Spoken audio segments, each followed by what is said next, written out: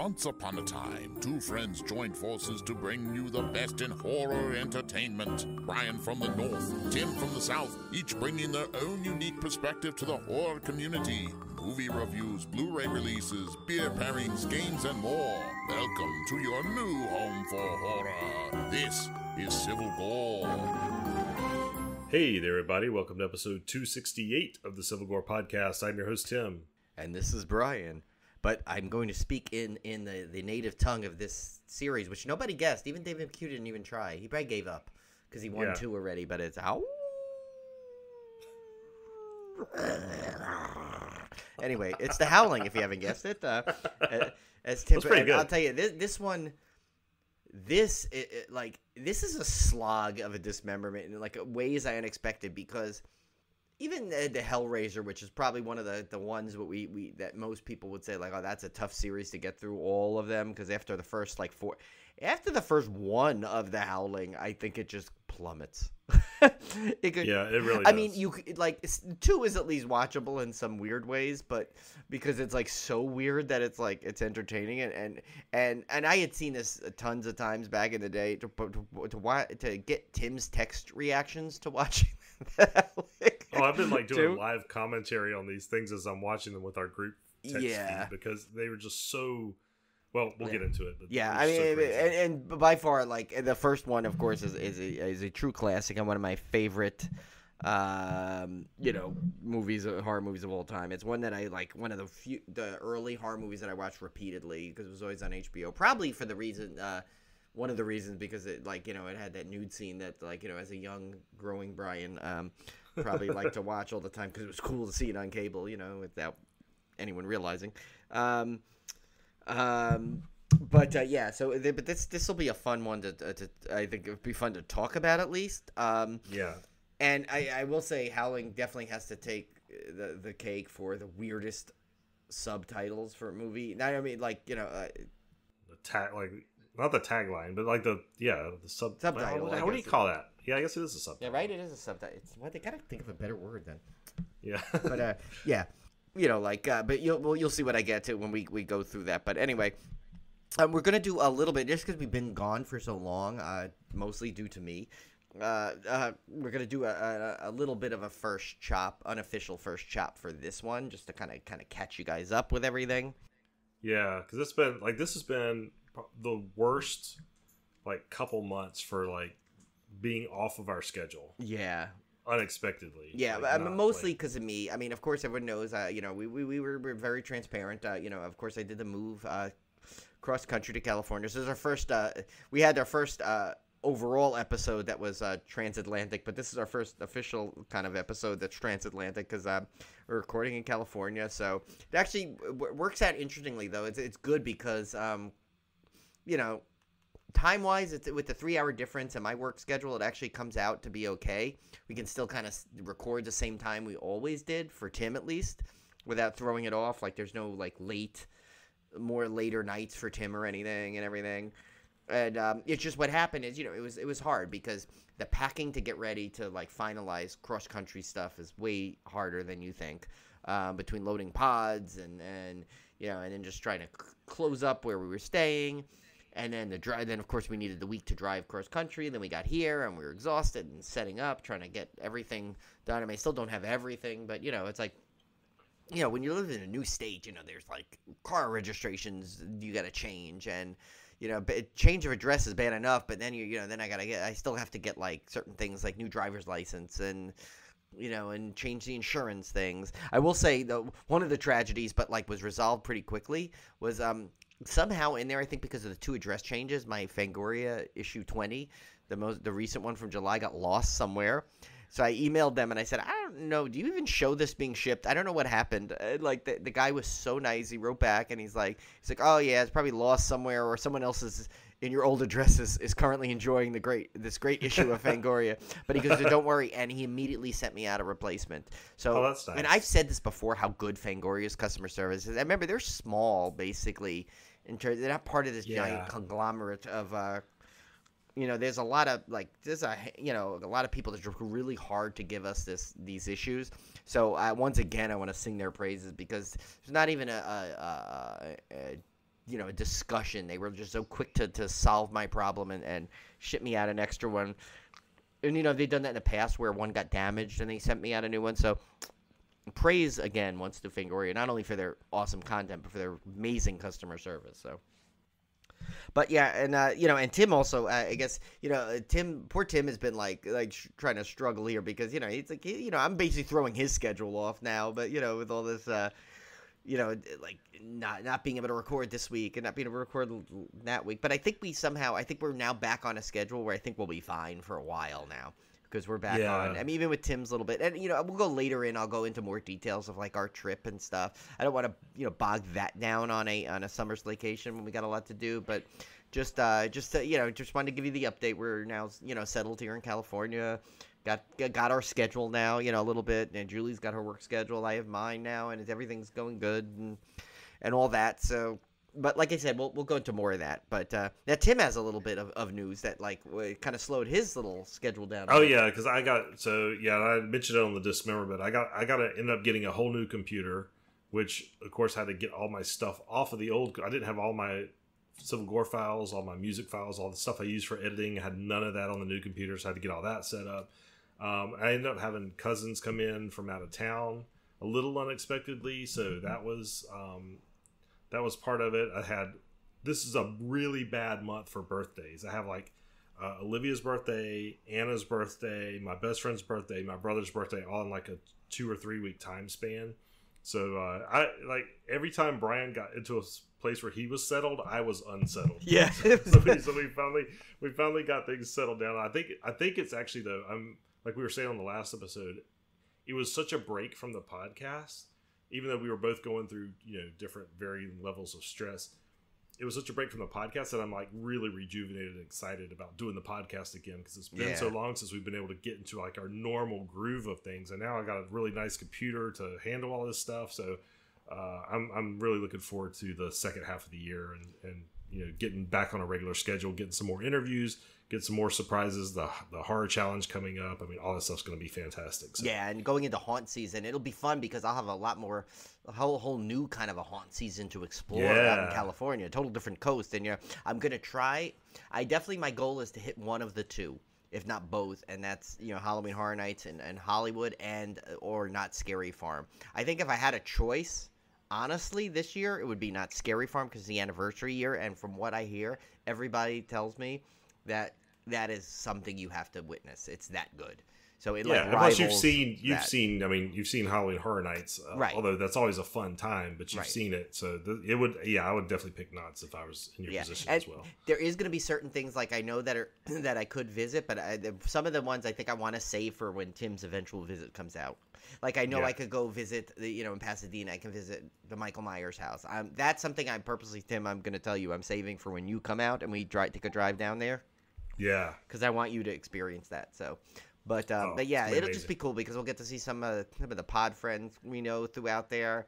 I'll just have a whole new bunch of experiences that we could share with the podcast. So it's kind of exciting. So it's a lot, like Tim said, it's like there's this invigoration now that we have, that like we're back and we did get a break from the podcast, but it's like I feel like especially when I felt it in the dismemberment where we were like, it's like after about 2 seconds in there we were like full blast, like going. Yes. It was just really came out really good. And also, I'm drinking my first pumpkin beer of the season. Oh, which is first week of August. I think it's the earliest I've ever started. But they had the Elysian pumpkin packs, which was really hard to find for me last year. Like one place I knew carried it. This year, man, I went to the same place and they had like a whole. Like I sent the group chat a picture, like a whole display. Like tons of them. Yeah. So I was really happy to see that it seems this year like pumpkin spice is going nuts. Like you have like earlier than ever, right? Yeah, like you have these off years and like I remember one year like I couldn't find pumpkin spice anything, and I was like in September I couldn't find anything. Yeah. And like this year I'm already getting like pumpkin spice cereals, pumpkin spice coffee pods. I've already got my beer. Oh, did you try Gourmesso? Did you get them from Gourmesso, that place? No, I haven't tried them yet. But I've got them like on the list. Yeah, that place looks amazing. So, but yeah, I'm hitting pumpkin spice season like blast this Yeah, year. yeah. I think I've seen some stuff. I just haven't got it yet. Just 'cause I'm trying to get settled before I start like bringing more things into the, because definitely where we're staying now, I'm not gonna like the monolith will not be set up anytime soon, if at all here. But I mean I can tell you it's not gonna be here. I mean it will have Blu-rays and stuff here, but definitely not going to be the monolith will not be set up here. But so I'm going to be trying to get stuff in like that. But and then I realized you just mentioned it didn't even hit me. It's like all these new breweries that I'm going to see out here that are going to have their pumpkin beers. So I'll have a whole new bunch of pumpkin beers to try. And you know, maybe somehow we'll have to get some to each other. Like I'll have to get you some sent to you. Yeah. From like the you West got a Coast. whole new world. Yeah. Just like the Aladdin song. Yes. But anyway. Yeah, but Tim and I are not going to recreate it and be singing on a magic carpet for you or anytime soon. No. All right. Well, let's get into it. This is The Howling, and we were covering 4 films in this episode because we tried our best to keep these series to 2 weeks, and there are 8 films in the Howling franchise. So this was going to definitely be our biggest franchise. And as of now, I'd like to say probably 7 too many, but yes, probably. We'll see. Maybe there's a gem in 5 through 8. I don't know. All right. So first up, we have The Howling from 1981, directed by Joe Dante, who I'm a big fan of. Yes. This is a like. As you see with some of these franchises, like the first one is like, oh, I recognize everybody in here, and it's got a great director, and that's why it's the best. It's got Dee Wallace plays Karen White, Patrick McNee plays Dr. George Wagner, Dennis Dugan as Chris, Christopher Stone as R. William Bill Neal, Belina Belaski as Terry Fisher, Kevin McCarthy as Fred Francis, John Carradine as Earl Kitten. It's basically got like the Joe Dante like team in here. Yeah. Slim Pickens as Sam Newfield, Elizabeth Brooks as Marsha, Robert Ricardo as Eddie, Margie Impert as Donna, Noble Willingham as Charlie Barton, James Murtaugh as Jerry Warrant, and the great Dick Miller as Walter Paisley. By the way, you know Noble Willingham, right? You know what he's from, right? I'm not off the top of my head. One of the movies that you pulled into a recent Slaycation from last year that made no sense. And he's the one guy, the head guy from City Slickers that ran like the dude ran. Oh God. That old guy. Nice. Oh, that's so great. yeah, I remember Clay Stone, I think that was his name. Yeah. Remember when he appeared even in the sequel at the end when he did so that was Noble Willingham. So when I saw him, I'm like, I wonder if Tim's gonna notice that's him. I didn't even get all excited and try and bring City Slickers yet again into this occasion. We have the synopsis here. After a bizarre and near deadly encounter with a serial killer, a television newswoman is sent to a remote mountain resort whose residents may not be what they seem. I'll tell you, Brian, I thought I had seen The Howling, and I was getting it mixed up with The Woofin', which is another werewolf movie that came out the same year, along with American Werewolf in London. Also came out in '81. Tim, we should mention Tim does get Dee Wallace and Albert Finney confused all the time. I do. So it's not the first time this happened. I mean, I always thought it was odd when he thought he played Elliot's mom in E.T., Albert Finney, but it happens. People get confused. When you watch as many movies as I do, it's easy to get those two confused. It's easy to. No, Wolfen is another great one, which I don't know why we have not done that one yet. That was another one I used to watch all the time. See, and I had read the book. I read the novel of Wolfen by Whitley Strieber, and I read that like I don't know if I read that before. I probably read it after the movie.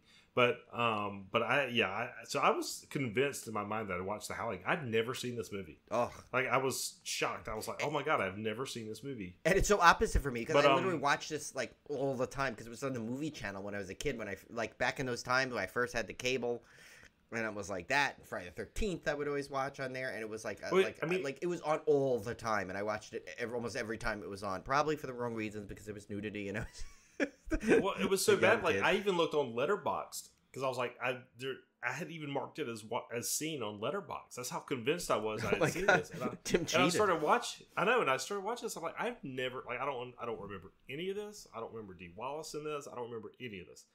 So I'm convinced. Like if I did see it, it must have been so long ago, and I was not paying a bit of attention and didn't remember a single scene. That's the only way I can describe it. But the one thing I really liked about this movie is, now this one does not follow the novel as closely as Howling IV does, as we'll find out.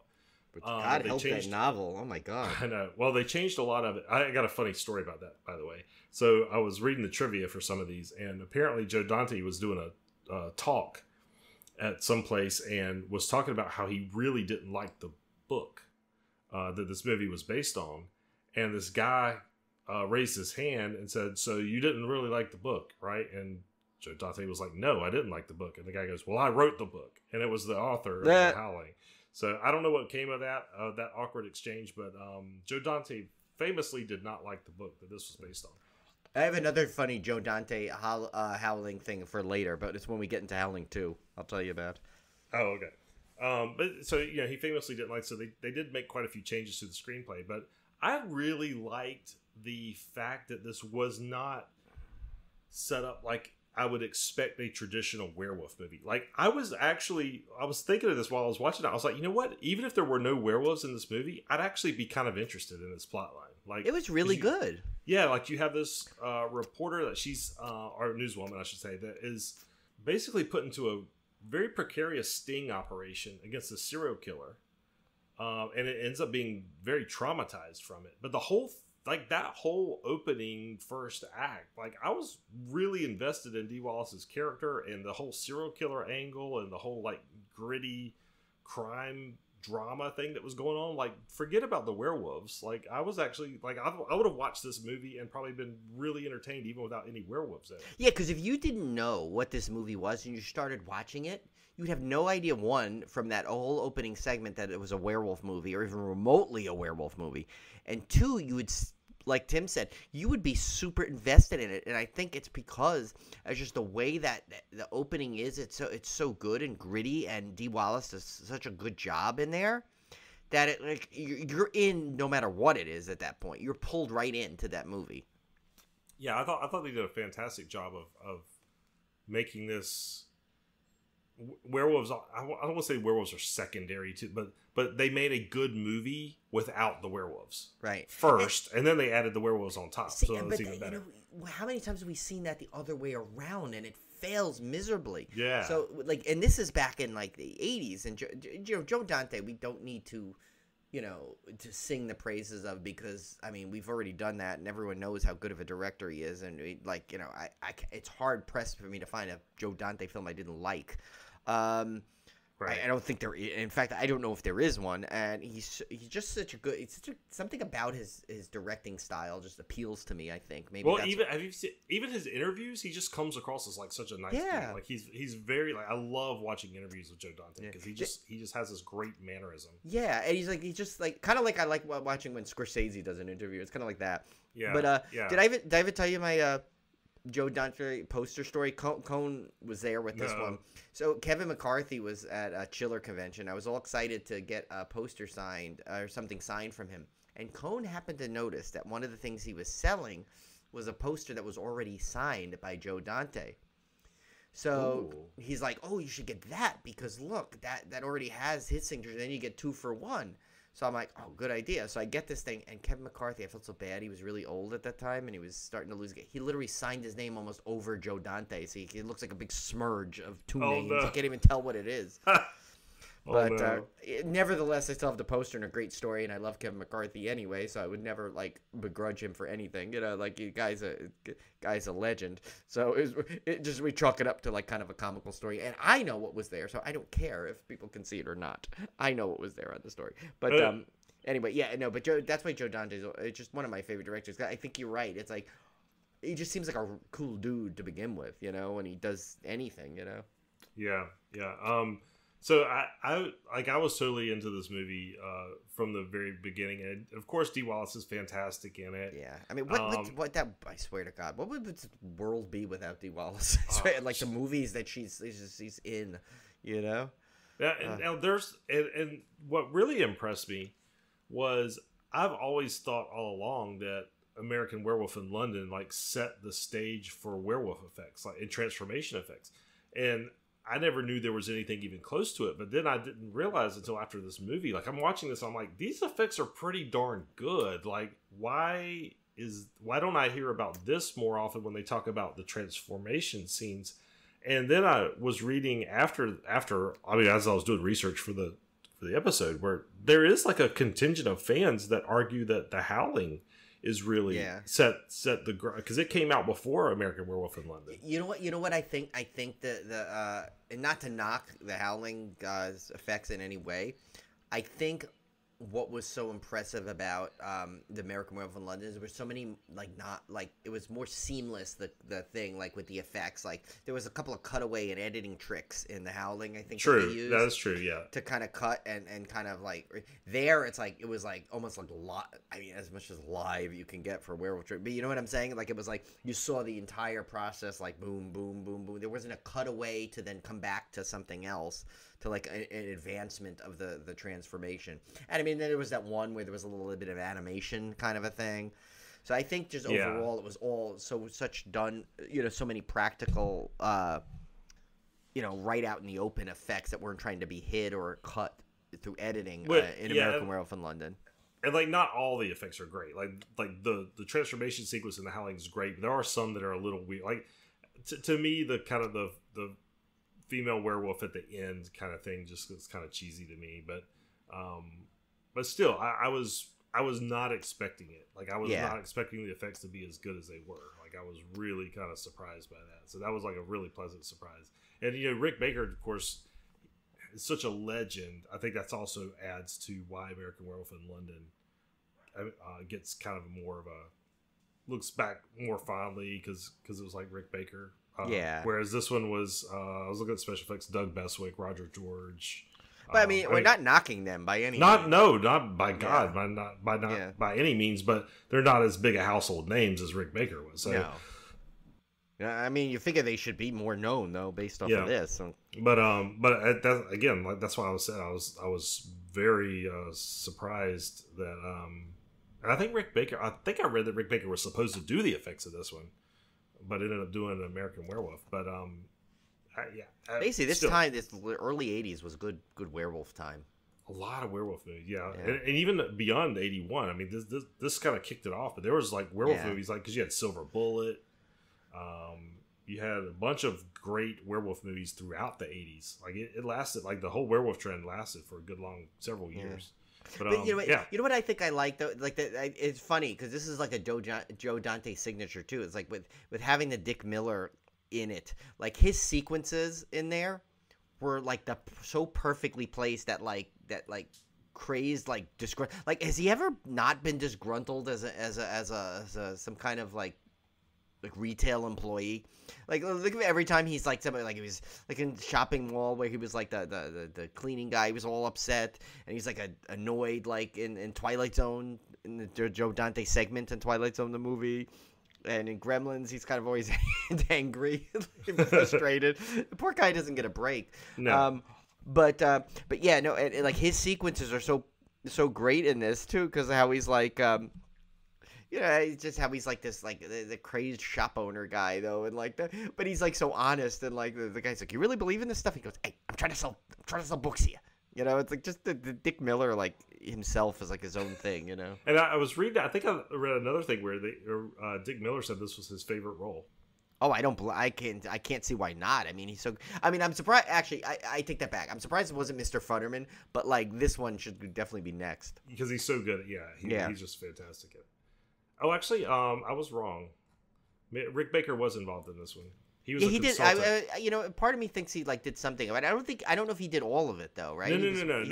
No. He was a consultant on this one, right? So you could see where that could definitely show you why there's effects that are very reminiscent of American Werewolf in London, which came out several months later. Because I was just reading through I missed him because I was looking at their special effects, but he was actually listed under makeup department as a special makeup effects consultant. Right. Yeah. They probably asked him. They said, "Hey," and he's probably like, "Damn, you know," because I gave some good consultant work. Let me do this myself for the next one. Let me do this myself and like become a freaking legend. Yeah, and I will own the world of werewolf transformations. But anyway, so yeah, Howling was fantastic. I loved it. I loved the whole. Like, it doesn't feel like a werewolf movie until it is. Yeah.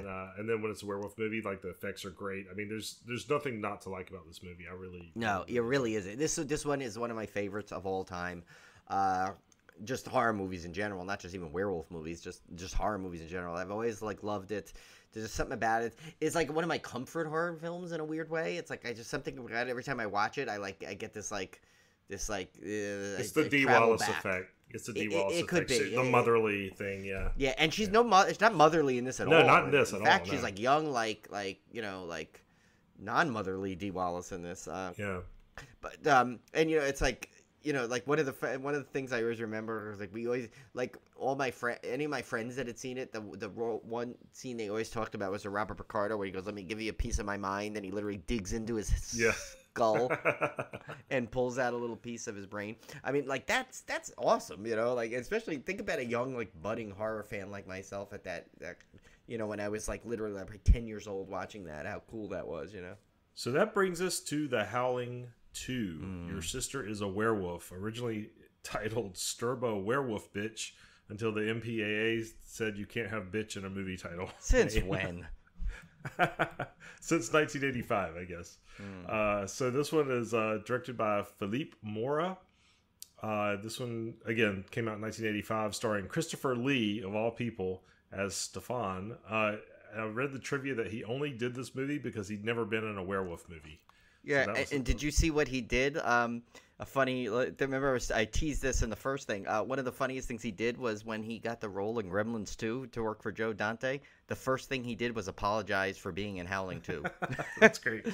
So he's got a very, very fun history with this film. And he looks fairly embarrassed throughout this whole thing, but but yet in typical Christopher Lee fashion, he kills it. He does in every way. Of course, he's never going to not bring it. He gave way too much that he should have for this movie. Yeah. Annie McEndroe as Jenny, Reb Brown as Ben, Marsha A. Hunt as Mariana, Sybil Danning as Sturba, and Judd Omen as Vlad. A man discovers that his sister was a werewolf and helps an investigator track down a gang of the monsters through the United States and Eastern Europe. Now, this is a true sequel in that Dee Wallace's character from the first film has a brother, we find out, and when he realizes that she was a werewolf, he gets sent on this quest to track down the head werewolf, queen of the werewolves, Sturba, to kill her and eradicate werewolves once and for all. And Dee Wallace was smart enough not to reprise this role. No, her the very brief sequence where they show her is played by a different actress. Yeah, well, she's all wolfed. So it's like wolf out, do what you do, you know, like from the Teen Wolf. It's like the director said that. Teen Wolf was the other movie I was trying to think of that came out in the 80s that was part of this whole werewolf craze. Of course, that being a comedy. Teen Wolf would have been a better sequel though to the Howling. Than this. Definitely. So this one, I tell you, this movie, I don't even know where to begin. It's probably going to be a little R-rated discussion because for some reason they really go all in on the werewolf sex stuff. Yeah, they decided to just give you a hour-and-a-half werewolf orgy most of the time. Pretty much. There's werewolf threesomes. There is gratuitous boob shots. And one that's one of the most gratuitous boob shots I've ever seen in any movie to date, in which they took the one brief boob shot of the actress who did not want to even appear nude in this movie and decided to play it over the end credits no less than 17 times. Yeah, it was Sybil Danning. I read that story too. She basically said like she was tired because she'd done a lot of movies and she was constantly one of these actresses that they always had nude, and she had no problem with it, but I think she just got tired of it. Yeah. But yet, so they agreed to one nude scene in this, and boy, did they get their mileage off the one scene, because there was literally. It's almost like one of those editing projects you do back in like high school when you're learning edit and you just repeat the same thing over and over again. Yeah. Because there's like sequences in the end credits where it's just her removing her top like multiple times with various reactions from other scenes in the movie. Yeah, like they're reacting to her boob shot. It's so cringy. It's probably one of the most bizarre end credits I've ever seen. Yeah, this movie is. The thing about this movie is it's hilariously campy, but it does not try to be. They're playing it seriously, and they're unintentionally just ridiculous levels of camp here. There's a theme song that they're very proud of that they use throughout this movie, which you will hear 50 million times. Howling. I don't know why this guy pronounces it that way, but all I heard throughout this whole movie is howling. Was it Christopher Lee? Maybe I don't know. That sounded like he would say it. The howling. They do use your sister as a werewolf line at least twice in this movie, because I'm always aware of when they repeat the movie title in the movie. Yeah, this movie is like 30 different DiCaprio points you could use probably in this. Yeah, it's pretty ridiculous. So I was watching this and I was kind of not tweeting along. I was group texting the group as I'm watching this because I could not actually comprehend what I was seeing. I mean, there's a lot of. I mean, I think for when they try to do like a female werewolf, it always looks just really cheesy to me. And I mean, not that I have anything against female werewolves, but they try to. It's like they try to.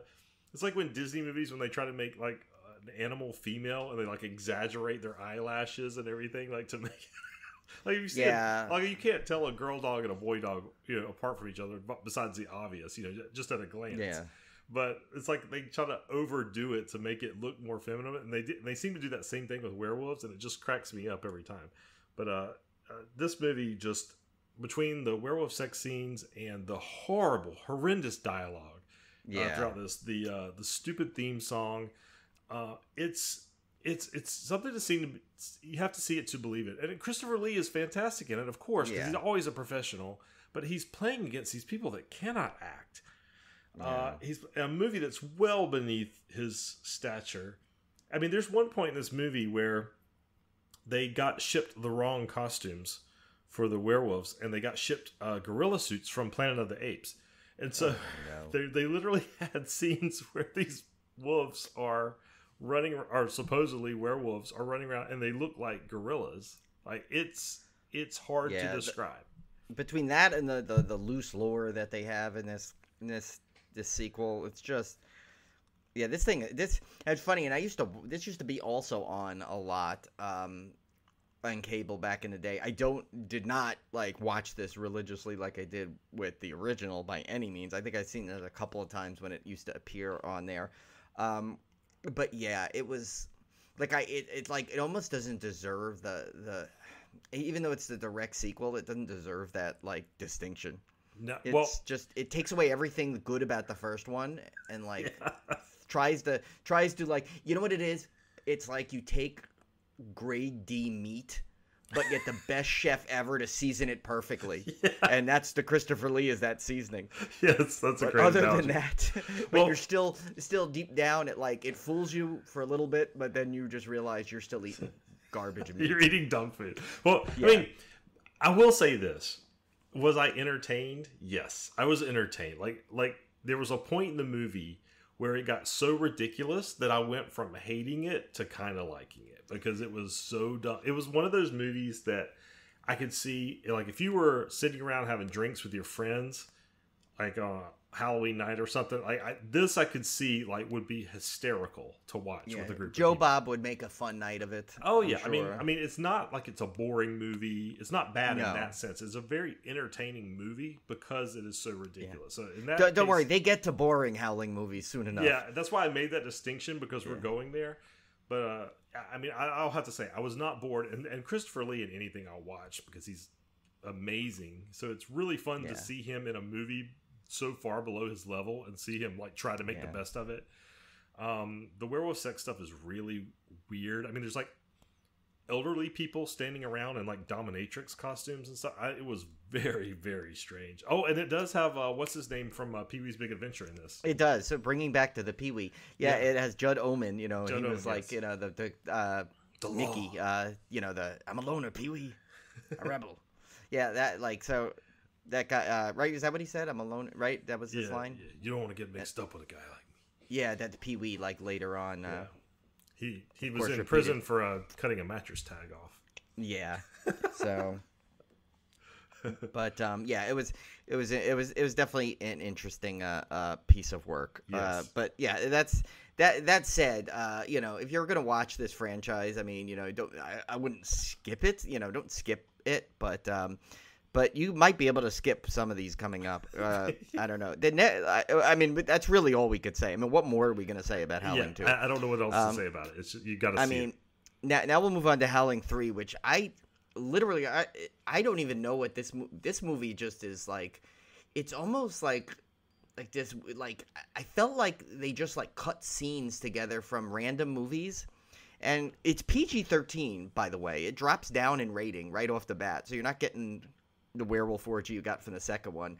I don't know if that was an attempt to redeem this trilogy or not, but they moved it where it basically was started off as I guess a werewolf movie, but then turned into like Sheena type or Crocodile Dundee type of thing.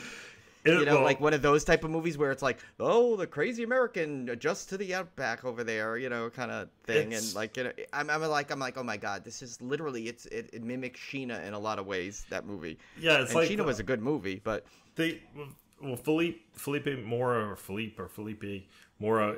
who did Howling 2, did Howling 3 as well. But it's almost like they figured out that Howling 2 was campy, even though they didn't mean for it to be. So they set out to make Howling 3 intentionally campy. Like I would argue Howling 3 is almost a horror comedy, not from a joke standpoint. It's listed as that. I think actually, I think it's listed. But it's not like in terms of like having jokes and gags as much as just the tone is very comedic. I mean, you could tell like there's a director in this movie, a guy playing a director that's very much obviously an Alfred Hitchcock. Oh my parody. God, total Alfred Hitchcock. Yeah, and he's like even like they did give him the last thing of the movie too. But actually, before we get too much further in there, we probably should do the housekeeping with the cast. This one came out in 1987, so 2 years later. Again, same director, starring Barry Otto as Professor Harry Beckmeyer, which you'll hear 50 times. And if you didn't hear that name, don't worry. Yeah, no, you'll hear it about 78 times throughout this movie to where you can give it a drinking game. Max Fairchild as Thylo, Imogen Ansley as Jerboa, Dagmar Blahova as Olga Gorky, Lee Bailos as Donnie Martin, Ralph Cotterill as Professor Sharp, Frank Thring as Jack Citron, Michael Pate as President, a female werewolf. And I didn't realize that guy was supposedly the President of the United States. Jeez, I guess, right? Is that what they were trying to imply he was? I didn't even realize that either. I just thought he was the businessman. The way he's like just like casually walking around, no Secret Service, like, "Hey, Breckmeyer, what's up?" I'm like, that's the President of the United States. I mean, they called him President. I assume that's what he was. Yeah, I mean that's how he's like. It's not like he's listed as like President of the corporation or something. I mean, I don't know. Yeah, I mean, what corporation? There's no like. It's very, very odd in this movie. I mean, and the funny thing is, it turns into like this. Dare I say, like, towards the last half, like a family, like, adventure movie? I don't know. Well, let's back up and tell you the synopsis here. Yeah. A female werewolf runs away from her family and falls in love with a man who works in the movie business, while a sociologist who studies these creatures is looking for proof of their existence. So you have these two parallel plot lines where this female werewolf runs away. And when we say werewolf, like these things are like marsupials. They're Australian werewolves, so they have pouches and stuff. Yeah, it's very bizarre. Which was Tim's hint. If by now you're listening to this and you didn't get his hint it was an excellent hint. Yeah. For our tease. And at the same time you got the sociologist who's they've uncovered this film of a werewolf getting tortured. And so they're convinced that these things are real, so they're trying to track them down and find proof of their existence. And it's very Ozploitation. It's very, like, Australian stereotype stuff. And there's some weird, like, the effects are kind of disgusting, like, with the pouches and stuff. And there's, like, she has, like, a baby, and the baby's, like, this, like, obvious puppet. And it looks like something out of, like, what's that old like kids show, like Land of the Lost? I mean, it looks like that. Like it looks really. It's very tiny, also. Yeah, it's very. Like didn't you expect it like a baby size baby coming out at least if it was going to be? It reminded me of like a kid, like you said, like a kids movie, like a like it very much was reminiscent of like an '80s kids movie that would have like puppets and stuff in it. Like that's where it kind of tonally it was very, very strange. Like it wasn't. Yeah, I have to say I've never seen a franchise like go so tonally different for the first three films like this. Like so drastically different. You get like a really good like plot driven like werewolf movie. Then you get a werewolf orgy film that's borderline softcore porn, and now you get a family film like Baby the Lost Legend. You know. I love Baby the Lost Legend though. Me too. I mean, but that's what I'm saying. It's like, but like again, we're ranking this as a Howling film. Yeah. So we have to do it with that critical eye. I mean, as a movie, it like if it was just like we stumbled upon it on its own, it may have just been like it was okay, you know. But now where it takes its place in this franchise, it's very like misplaced. Yeah, it's a very weird movie. I will give it this. Again, somehow it manages to not be boring. Right. I mean, it starts off with a bang. Like you see werewolves from the very get go. It has some like ridiculous effects that kind of make it entertaining to watch. Like, and what's funny is they're making a movie within the movie, or they're watching a movie within a movie at one point, and I think they're doing both. In all honesty, they're making one, they're watching one, and the special effects in the there's movie. There's a ballet. I mean, the special effects in the movie within the movie are like intentionally really bad. Like you could tell, like they were trying to make it look like effects inside of a movie, versus the real effects for the actual quote unquote real werewolves. It was very bizarre, and it was kind of interesting to watch though, to see them trying to like dumb down the effects for the movies within the movie. But it's oh, and I forgot one thing about well, I'll get to it later. It has to do with Howling 4, so I'll get to that in a minute. But it's such a strange movie, and I think the only thing that kind of saves it a little bit is that you can tell that the tone was intentional. And if they had played this completely straight like they did Howling 2, I would have said, oh my god, this is like, somehow they managed to somehow make a step below Howling 2, if that's even possible. Yeah. But the fact that they went through it intentionally kind of gives it a little bit of saving grace in my book. Still not a good movie by any stretch of the imagination, but I will give it that. At least they understood where they went wrong with Howling 2 and kind of leaned into it. I think they should probably just leaned away from it entirely, but they leaned into it. I in all honesty, I'm surprised they hired this guy back for another Howling movie, but yes. Unless he signed a 2-picture deal like right off the bat, and they're like, "Oh crap, we got to give this guy another Howling movie. Just give him this one. He can't mess this one up." So should we just move on to Howling 4? I mean, why not? I mean, really, there's not a lot to say about. After the first one, you got to just keep moving on. You got to just keep moving. You can't dwell on them. And especially this one. Speaking of something that doesn't move along at all. Oh my god! I swear I thought this movie was 3.5 hours long, and I still had 20 minutes left.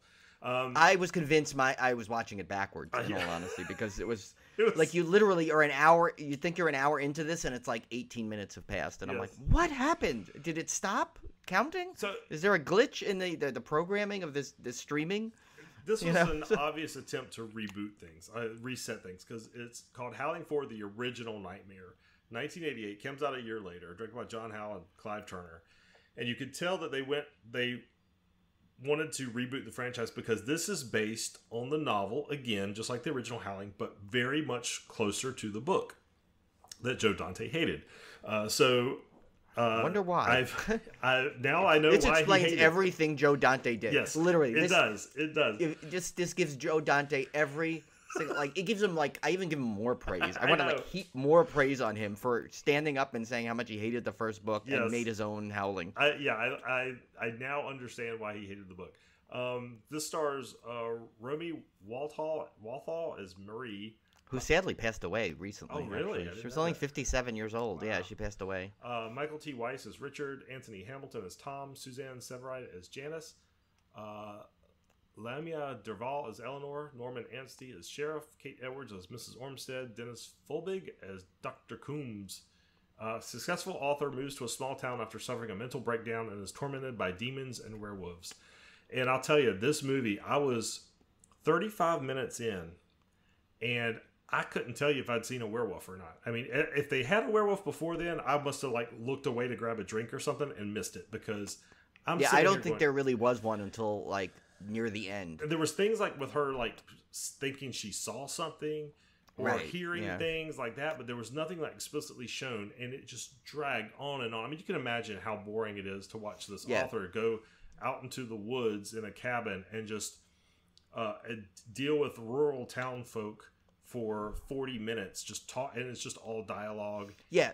And this is, first of all, speaking of dialogue, this is horrible dialogue. Horrible decision-making by people in this movie. And what Tim told me is, I kept saying, it annoyed me 5 minutes ago. I'm like, why is it every voice so deep in it and not matching really the tone of what's going on? It's because they literally dubbed the entire movie. They filmed it without sound because they had no budget. Now, I will say, I saw where they did spend the budget towards the end. Yes. Yeah. As there were a lot of actually pretty good practical effects. That's what I was going to bring up earlier, that I just remembered that about some effects, because we'll have to get to that. But yeah, you're right.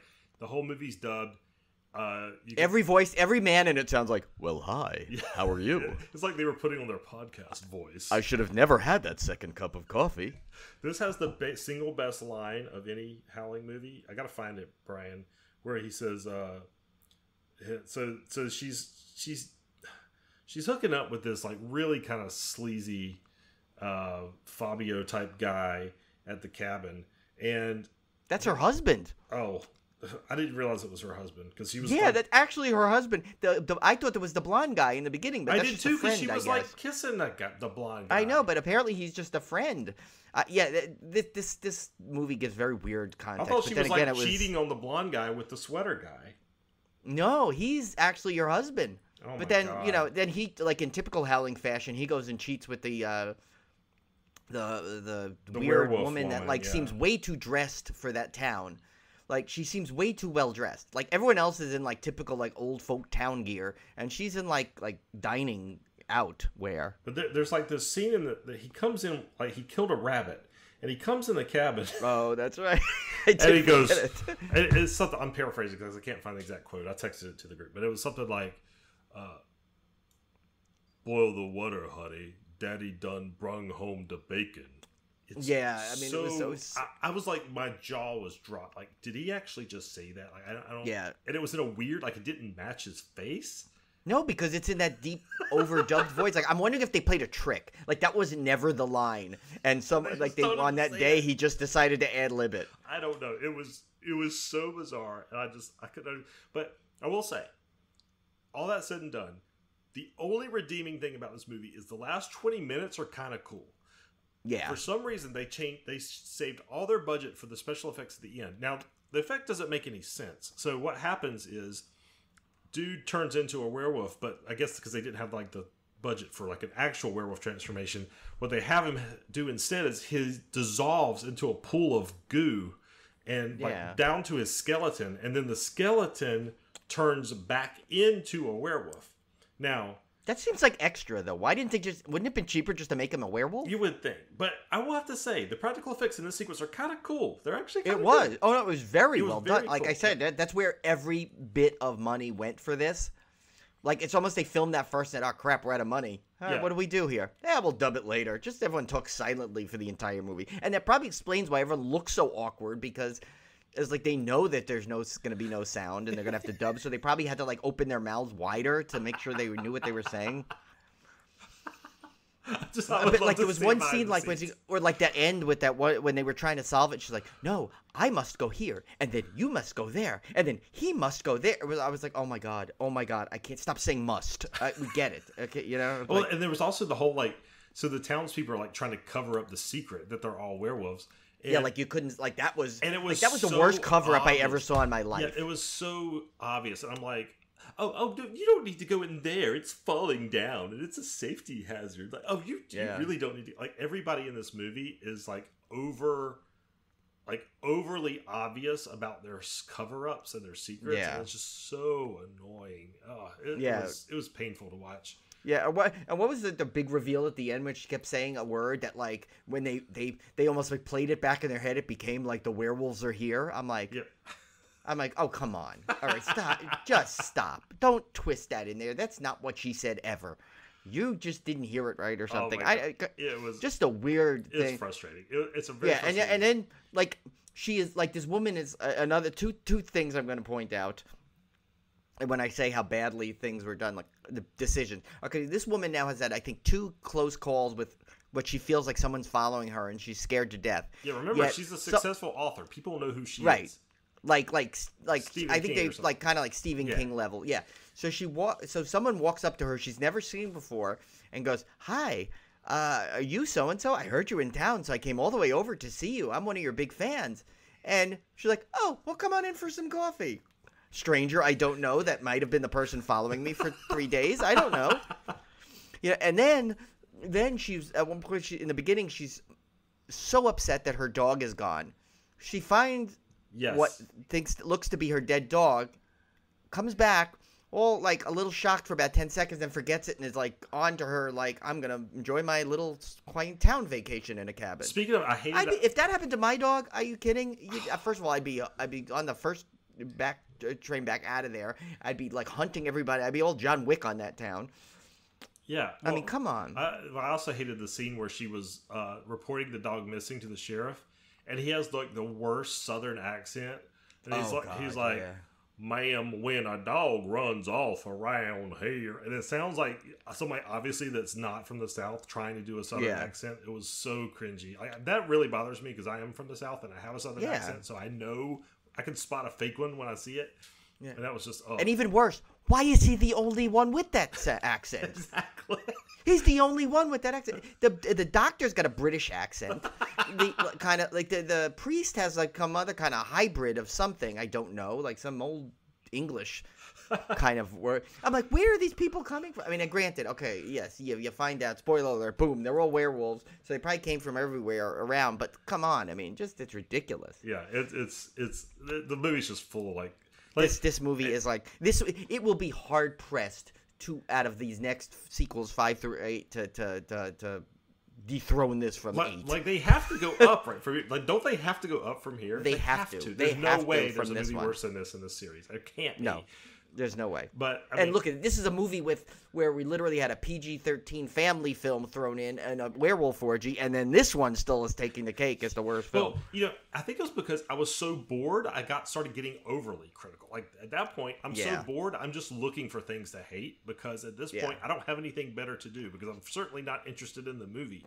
At least the other ones I was like entertained. Right, and if you look at the plot, like on paper, the synopsis you read actually sounds like, oh, that'll be kind of a cool movie. That's awesome. Kind of similar to the first one where she goes to a retreat, but in this one she just goes to a cabin. Okay, I get it. I see the similarities. I see what Joe Dante did. He just made it a little different. But then you see this, and I'm like, what on earth? And then the worst thing is like half of them are actually werewolf people. Then half of them are the werewolf like the dog form. And I don't know what the doctor turned into. He's like some kind of hybrid out of like one of those little finger puppets you used to play with as a kid, remember? Yeah. Those little rubber fingery things. Like, get him you from the turned into dentist that. office? Yeah. What happened? What is this movie? This should have been a watch along. I will have to say though, I literally laughed out loud at the very end because they set. We're going to spoil the hell out of this because you don't want to watch this. If you're trust watch me, it, we're just saving watch the you. last 20 minutes. We're saving you 1.5 hours or 4.5 hours, But depending on how you view time. She sets the werewolf headquarters on fire, and all the werewolves are burning to death. And then it's like she like sees something, and then it does like one of those just freeze frames. Yeah. Oh God. That they just ended the movie with like a freeze frame of her, like she saw something terrifying, and then that's the end of the movie. It was. Yeah. I literally laughed out loud when I saw the ending because I was like, the one sequence that was good in this film, they managed to ruin it with that stupid ending. Oh my God! It's like they really this is a master class in how to take a good plot and make it into just a horrible, abysmal, boring film. It's It's and, 2 directors. Maybe that's the thing, man. Maybe one guy wasn't even credited. I think Clive Turner didn't credit himself, and good for him. Good for him. Unless you directed the last 20 minutes and the other guy did the rest of the movie, I would take credit for the last 20 minutes. It was pretty cool. But I would have changed my name, my address, my phone number. I wouldn't even want any kind of remembrance that I did this movie. But anyway, so that is the first 4 Howling movies. They get progressively worse, I think it's safe to say. And honestly, this early into the series, Tim, I don't think we've ever had more of a definitive ranking than Howling, the first one at 1 and this one at 8. Yeah, you're right. I really don't. Where the rest of them fall, I can't say yet, but I think that's a lock right now, unless something seriously changes. Yeah, that is like as lock as you can go right now, unless like 5 through 8 just comes up with like some kind of like, I don't even know if they just like literally have a camera on a piece of turd for an hour and a half. Yeah, it's pretty impressive. But we will be back here next week with our second half of our Howling, which we will do Howling 5 through 8, which they're not called that. They're called different they're things. not Howling 5. They're not even like, I think they dropped the numbers after this, right? I think there's no more numbers after this one yet, so I don't even remember what the names are. I don't know. One's the rebirth, one's like new moon or full moon. I don't know. At least the subtitles are getting better. At least I mean, there's no bloodlines. I don't think so. I think we're there's no bloodlines. They don't go howling in space, as far as I know. Although that would have been probably the only thing that would have made this one worse than this one. So I'm looking forward to these next 4 because I should say I'm looking forward to them. But I'm looking. Be careful choice of your words there, Tim. I'm anticipating how they could be any worse than the 4th one. I guess I should say. Yeah. But we'll see you back here next week. Hopefully, we should be back on schedule now. No more crazy interruptions. So we appreciate again your patience as we worked through this move and the new computers and all the scheduling conflicts. But we are back on track and moving right along through this summer Slaycation. Yes. All right, guys. So enjoy, and if that howl you hear right now is just me and Tim's agony that we had to watch this movie. Yes, exactly. Oh, by the way, most of these, I think all of them except the first one, maybe are on Tubi. So they are. Thank God. And boy, did that at least save something. Yeah. Want to talk about a savior? Tim and I had this programmed like the way, and because of the delay, they all landed on Tubi. We were going to originally have to rent and pay money for some of these. Can you imagine paying for a Howling 4? I think it would have been the first time ever I would have contacted the streaming service and said, I'd like a refund, please. I'm sorry. I did not get what I paid for. I paid for a movie and I got a turd. Sir, it says here you've already watched the film. Yeah, I'm sorry. No, I suffered through the film. At least give me a credit to watch something else to cleanse as well. my eyeballs. Yeah. I need a some kind of a refund. I don't know. One thing I didn't do yet, and I need to go look at other reviews of this. I want to see what other people say. Oh yeah, I haven't even done that yet. I need to as well. So I wanted to just cleanse myself from this. All right, guys, we'll see you back here next week. Who knows what's in store? But stay out of the woods and stay away from these sequels. Yes. See ya.